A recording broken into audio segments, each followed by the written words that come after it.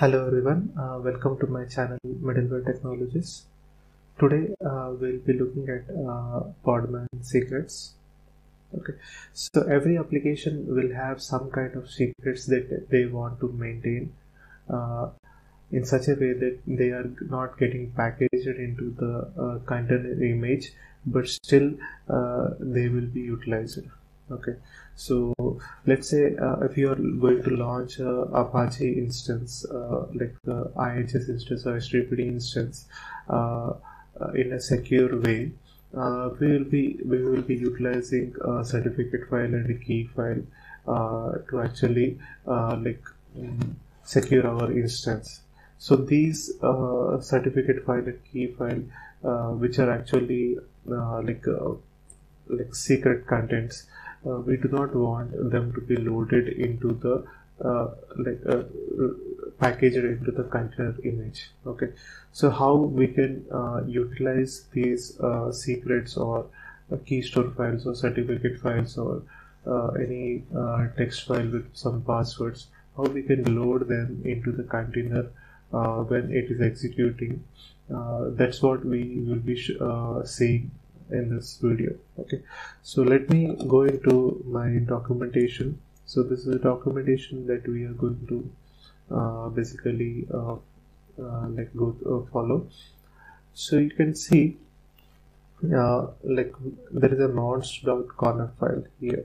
Okay, so mounts.conf file is the one that will help us manage our secrets within the container. Okay, so what it exactly does is it takes the host machine's file system or directory and it loads that into the container when it is running. Okay, so basically we can put our secrets onto the host machine and we can load them into the container when the container is in a running state.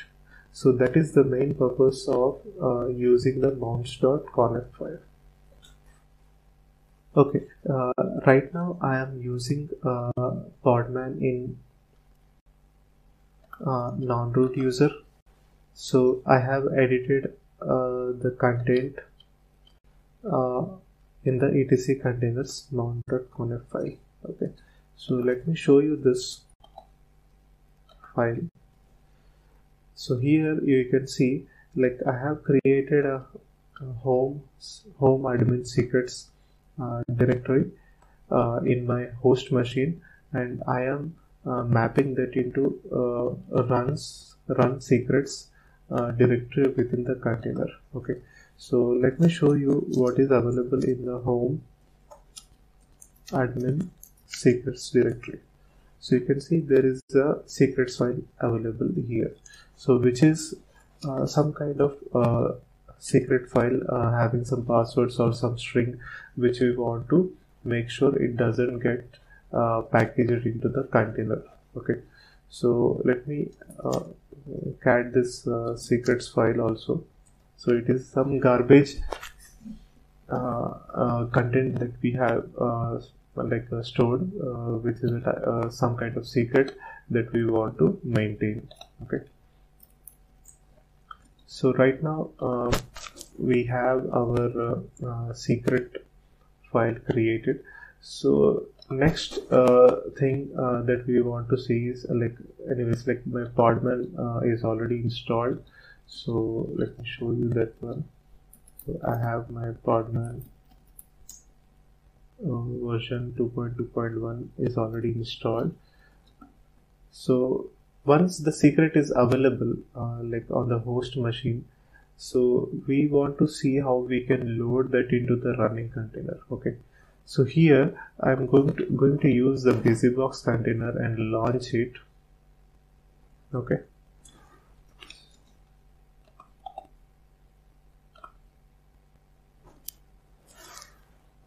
okay, let me see if there is any container already available, so I'll delete it. Okay, so there is nothing running right now or available, so we can try to launch our busybox container with a name secret container.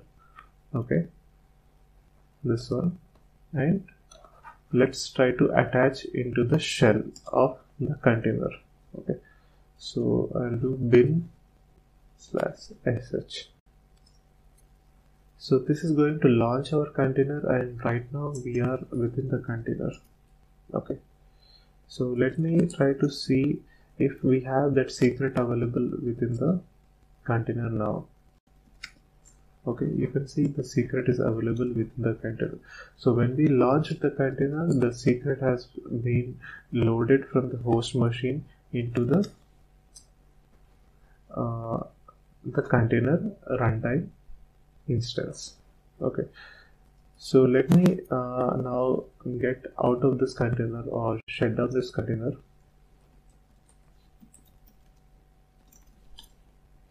Okay, so now my container is shut down. So now what we want to see is we will try to check the container's file system or image layer to see if the container is actually having any secrets file available within the image layer. Okay, so as I said, it should ideally not have that secrets file available within the image layer. Okay, so for that, right now I am running with non-root user, so I need to switch into the namespace of the user with which I am running the Podman. So for that, I need to run Podman unshare. So unshare basically means you can spell it as user namespace share. Okay, so let me run it. So you see my prompt has changed to root. So right now I am in the user namespace of the user with which I am running the Podman. Okay, so here let's try to mount like check the mount point of the container which we have created in my previous step. So let me get it, the mount point of my container.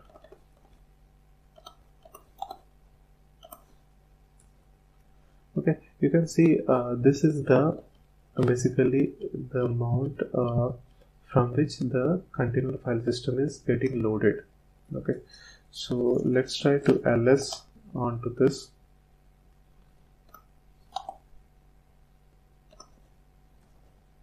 So this is where the file system content is available, which is loaded into the container when it is executed. So you can see there is a run folder here. Okay, so let's try to get into that, and in that we have the secrets folder that we have mapped. But if you try to check here the content, it is not going to have the secrets file that we have kept in the host machine. Okay, so you can see there is no secrets file available here. But if you go and check on the host machine, okay, but for checking on the host machine you need to get out of this session. So that is because we are right now in the user namespace of the Podman user with which we are running it. Okay, so you can see like we have launched the container and we have verified that within the container the secret file that we have created on the host machine is available when the container is launched. Then we validated the image layer of that secret container to verify that whether that secret file is available within the image layer or not. So it is not available when the container is not running. Okay, so that is the one thing that I wanted to show. So let me get out of this one. So you can see like home admin secrets, the file is available, but if you go into the file system of the container, if it is not running, it is not going to store it in the container file system. Okay, so that is one difference I wanted to show you. There is one more thing that will be beneficial for you to understand, like how it is different from Podman volumes. Okay,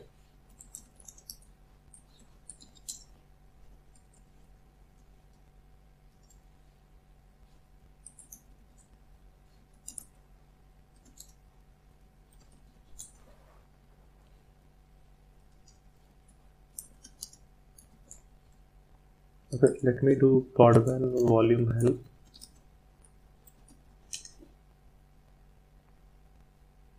Okay, so basically Podman volumes are used to like preserve the persistent data of the container onto the host machine.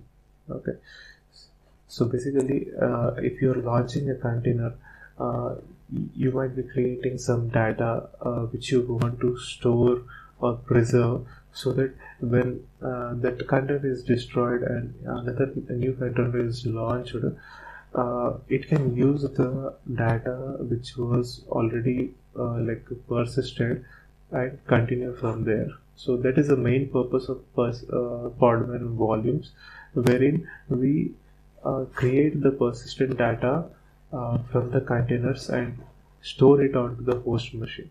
But in case of mounts, like managing the secrets, we are like loading the content from the host machine into the container when it is running. So that is one more difference that you can take a note of. So that's the difference between the volumes and the mounts which we create for secrets. Okay, so that is all I wanted to show you in this video. So I hope you learned something in this video, like how to manage secrets using Podman within the container. And you can try out this with some other images the Apache or Tomcat instances, and try to load your like key store files, like certificates or key file, from the host machine, and use it within the container without actually storing them in the container image. Yeah. So yeah, that is all from my end. Thank you all. Thanks for watching this video, and you guys have a good day.